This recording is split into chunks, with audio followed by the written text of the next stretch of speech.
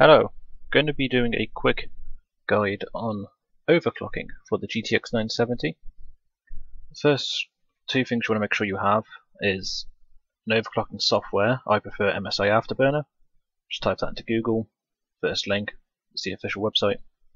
Don't like non-official sites. And then something to benchmark on. You want something like Valley, which if you scroll down, the free version. A lot of people use Valley.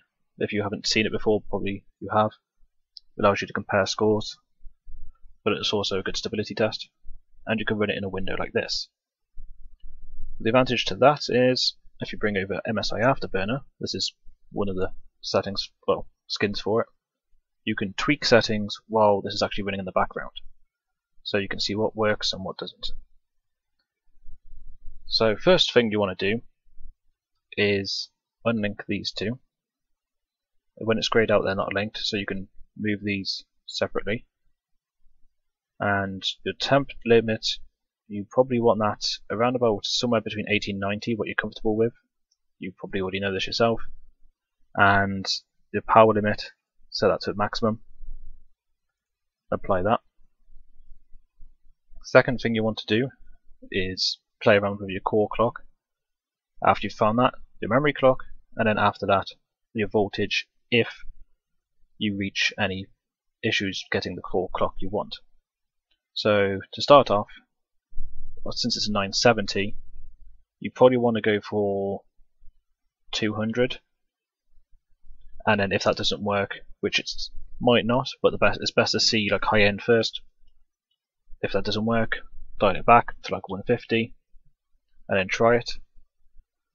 And then you click apply. You can see up here the core clock changes, and this runs. The reason you want this open is you want to keep an eye out for any artifacts coming up on the screen, or you want to see if this crashes at all. If you notice weird graphical glitches like artifacting, like white marks and stuff, then you want to dial back your overclock. And then once you've done that, you can say, okay, that's safe. I want to go further. Then go up in intervals 10, change it to 160, click here to apply it, make sure it runs. You can see up here the core clock, and basically you want to keep doing that until you get to a point where it no longer runs. Then once it gets to there, say for example if it stopped doing that at 180, you would want to dial that back to 170 or 160, and that will be your safe core clock. After you've done that, you can go onto your memory. And since this is a 970, these ones you can go as high as like 400 or even 500. I'm not going to click apply there because I know mine won't run without changing the voltage, which I'll go on to in a sec. So you want to go up to that. Say if you did 400 and it ran, it was fine. Go up in intervals of like 20. Keep going till you find where you can't go up anymore. Then dial it back 1 or 2 notches to be safe. So for example, if it stopped working at 480, dial it back to 440. And then if you get to say a stage, say if it wasn't going to run at 160 core clock, you could increase your core voltage. And where you're safe with this is up to you. Some people don't like to put up too much voltage. I'm fine personally going all the way with this because it's not a huge amount of increase. But that is the one thing that will shorten your lifespan of your card, is voltage. So if you do not want to use that, you don't want to risk shortening the lifespan, don't want to risk damaging your card, do not touch it. If you're not fine with those, just don't touch it. I, however, will load up my... I say I'll load up my one, but every time I go to do this, it keeps deleting my one instead.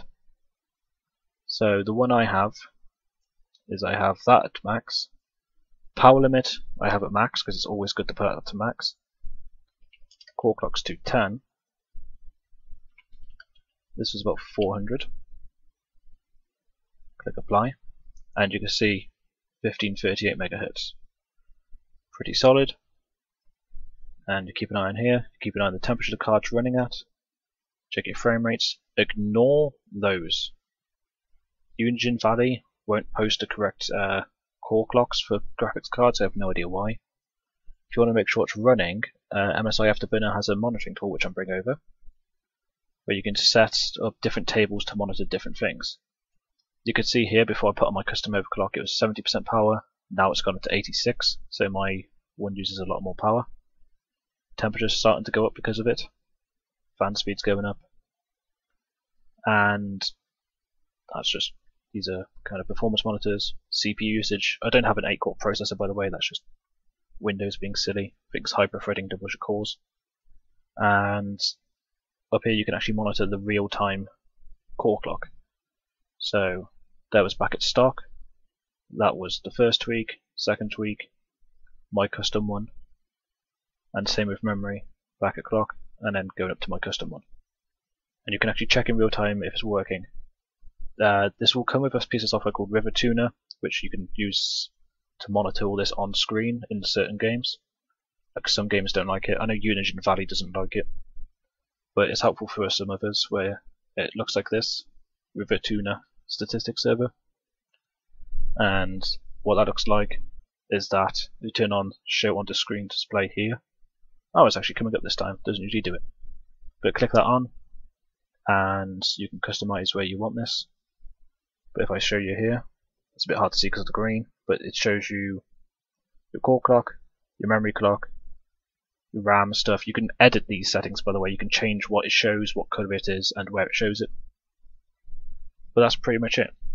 Just be safe for these, small intervals, go up in tens. So start from 150, go up in tens. With this one, you can go up in 20s, and then if you have to dial it back, go dial back in tens. And keep going until you see artifacts. I've already tested this overclock, so I know this one works. I can't show you what happens when it crashes, because I'm using Shadowplay, and that would actually end the recording.